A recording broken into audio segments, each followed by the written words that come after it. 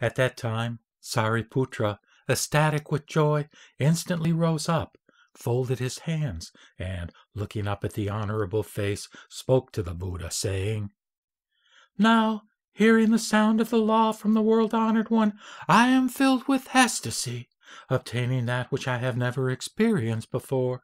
Today I indeed know that I am really a son of the Buddha, born from the mouth of the Buddha, evolved from the law, and have obtained a place in the Buddha law.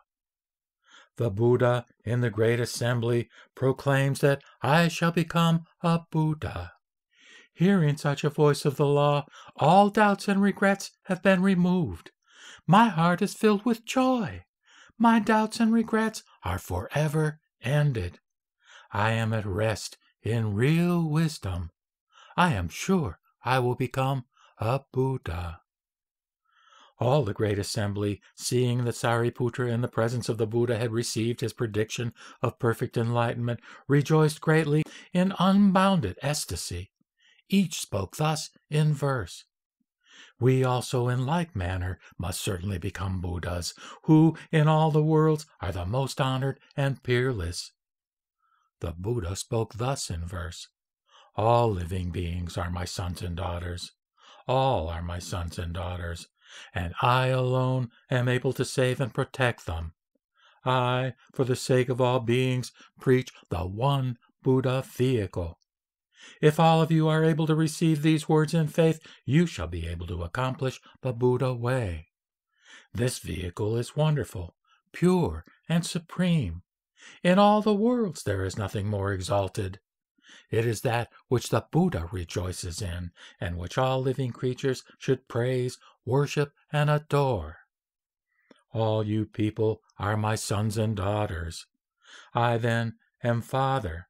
If there are any who are deeply attached to desires and passions, the Buddha, for the sake of them, preaches the way by tactful methods, saying, 'The cause of all suffering is rooted in desire. If desire is extinguished, suffering has no foothold.' If there be any who receive this sutra law in faith, these people must have already seen Buddhas of past times, revered and worshipped them, and heard this law. Sariputra, even you into this sutra can only enter by faith. If any people do not believe in and vilify this sutra, then they cut themselves off from all the Buddha seeds in the worlds. If there be any who slander such a sutra as this, who, seeing those who read and recite, write, or hold this sutra, scorn and despise, hate and envy them, and bear them a tenacious grudge, concerning the recompense of such people's sin, listen now again. After their lifetime's end, they will enter into the Avicii hell for a complete kalpa. Those who slander this sutra, if I told the tale of their evils, I could not exhaust them in a whole kalpa.